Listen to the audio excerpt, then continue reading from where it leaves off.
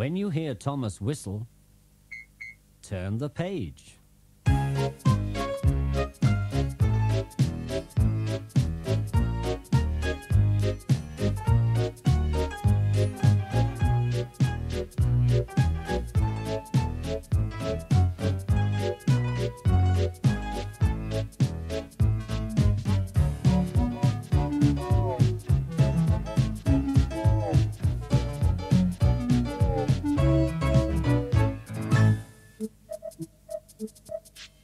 Thomas, Percy, and the Coal.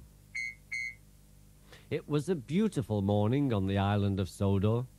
Thomas the Tank Engine's blue paint sparkled in the sunshine as he puffed happily along the branch line with his coaches, Annie and Clarabel.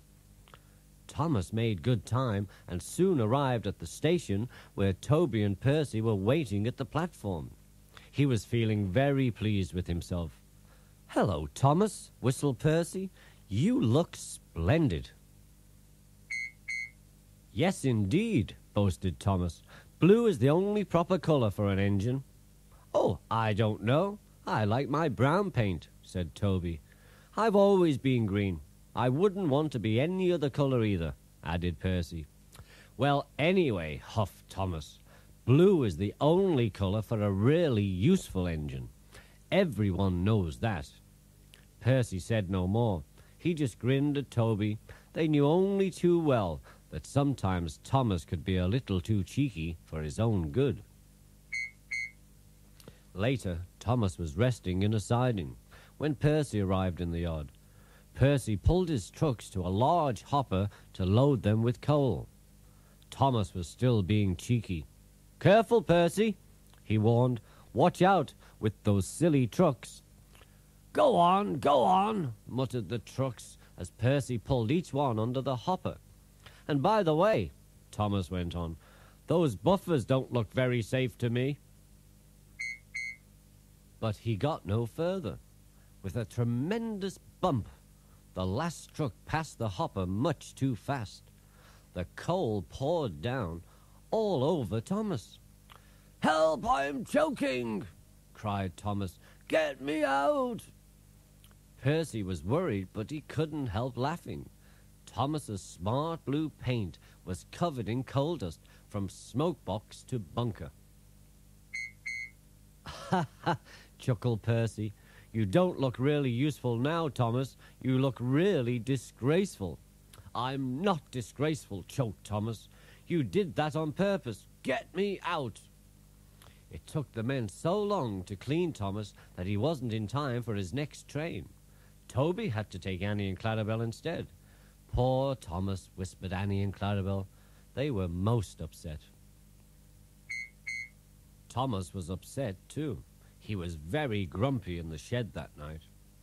Toby thought it a great joke, but Percy was cross with Thomas for thinking that he had made Thomas's paint dirty on purpose. Fancy a really useful blue engine, like Thomas, becoming a disgrace to the Fat Controller's Railway, said Percy. "I wouldn't have missed all that fun for anything," he chuckled. Thomas was at the platform the next day when Percy brought his trucks in from the junction. The trucks were heavy. "I feel so tired," Percy puffed as he pulled into the station.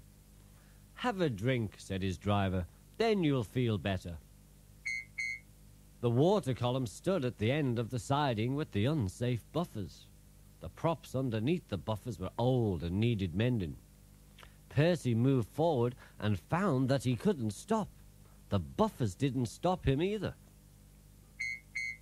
"Woo!" wailed Percy. "Help!" The buffers were broken and Percy was wheel-deep in coal. It was time for Thomas to leave. He had seen everything. "Now Percy has learned his lesson too," he chuckled to himself. That night, the two engines made up their quarrel. "I didn't cause your accident on purpose, Thomas," whispered Percy. "You do know that, don't you?" "Of course," replied Thomas, "and I'm sorry I was cheeky. Your green paint looks splendid again, too." "In future, we'll both be more careful of coal," said Thomas wisely.